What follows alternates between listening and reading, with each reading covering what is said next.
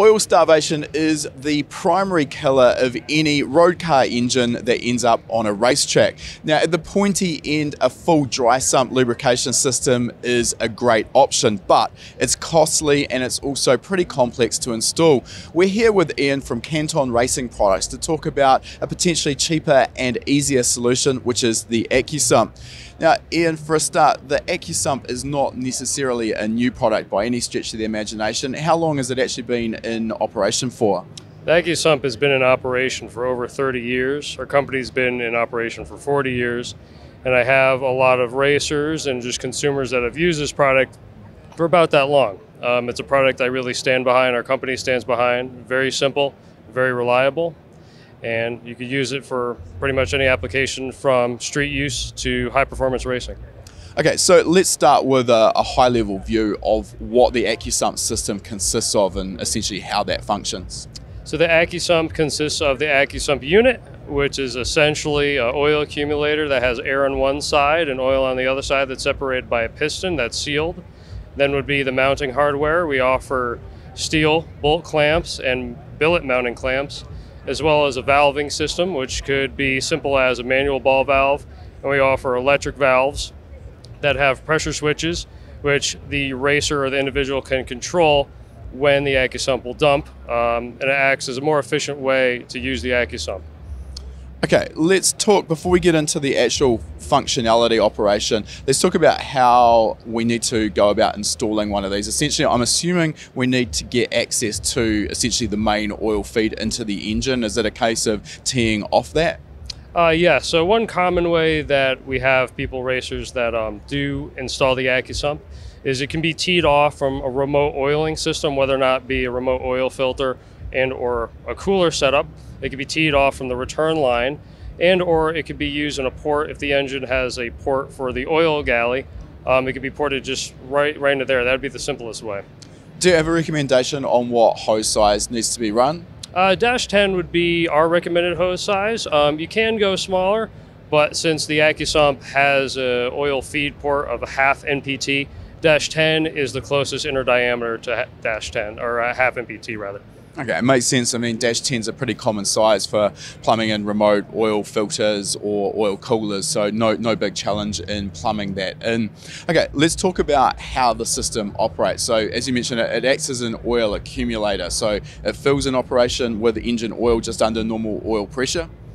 Yes, it does fill with the engine under normal oil pressure, and the Accusump acts as a buffer when you're using a wet sump system, when you get oil pan cavitation due to heavy slosh situations from pulling any kind of G's, and or windage that foams up the oil, and you might have oil pan cavitation through that and drop of pressure.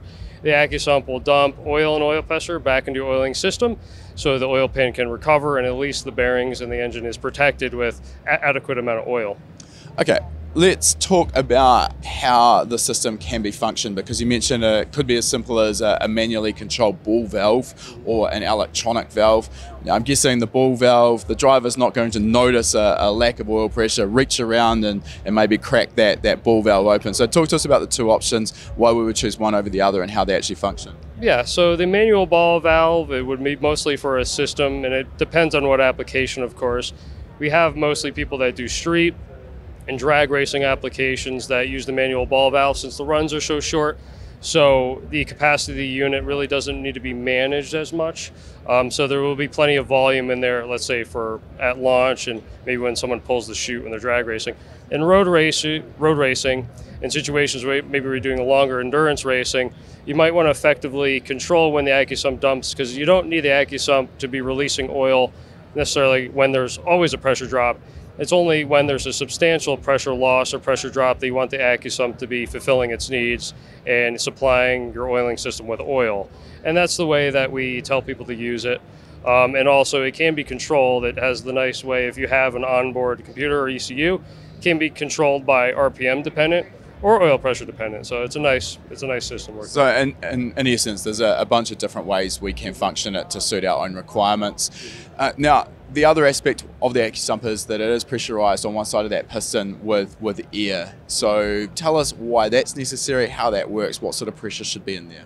Gotcha. So it is necessary to have a pre-charge of air One, so the unit doesn't hydraulically lock, and two, it will fill up to maximum capacity.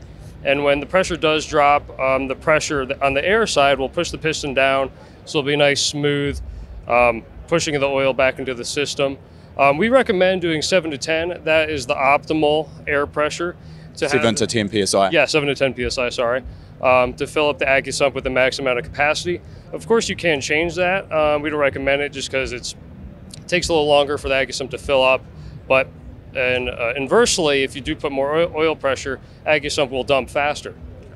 Now, this might be a difficult question to answer. Maybe if you can give us some ballparks. Obviously, it's going to depend a lot on the engine, etc. But with 2 quarts of oil in the Accusump, you've got an indication of sort of how long that will protect the engine for. How long can we get away with oil surge before it still becomes an issue? Gotcha. So depending on, of course, pressures and how long you're going to be in a low pressure situation, the Accusump can roughly supply with about 10 seconds. Also, depending on what the pressure is coming into the line from the Accusump, that might be a little different. But for dumping, and I'm going from pre-oiling estimates, let's say a vehicle has 0 psi or near 0, it would roughly supply with about 10 seconds. And there's a substantial amount of time. Now, the other element that I wanted to concentrate on here is the use of the Accusump as a pre-oiler, particularly if we've got a car that only gets driven a handful of times a year. Maybe getting good oil flow through all of the bearings, all of the rotating assembly prior to startup can reduce wear. So how does the Accusump work under those conditions? Works very well. That is it could be a primary or a secondary function of the Accusump. Like I said before, we have a lot of street enthusiasts and people that just like to protect their engine if they're going to be storing it for a long time, storing the vehicle for a long time. The Accusump very easily can hold pressure for a long amount of time, and the only thing you need to do is either you have electric or manual valve. Just you open up the valve before startup, adequately pumps oil in there, you get pressure, and you protect yourself against having damage due to dry starts. And of course, as soon as the engine's up and running, it will refill the Accusump again. Yes, the Accusump will refill. Now, as I sort of alluded to at the start, I mean, this isn't necessarily a replacement for a full dry sump system, but it is at literally cents on the dollars. Can you give us an indication of what sort of price point an Accusump kit is going to be? Yep. So for a kit, of course, depends on individual application. Some people might need electric, some people might need manual, different sizes, different bracketing, different plumbing. So we give a general estimate as a system in US dollars would be roughly $500 to $700 USD.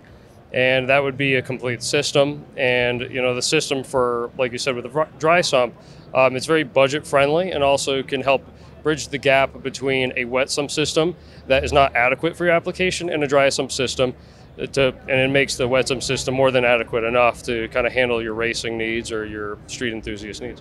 So, I mean, it's not a solution that's going to be perfect for everyone, but it is a viable solution probably for a large number of enthusiasts. If people want to find out more about the product, where are they best to do so?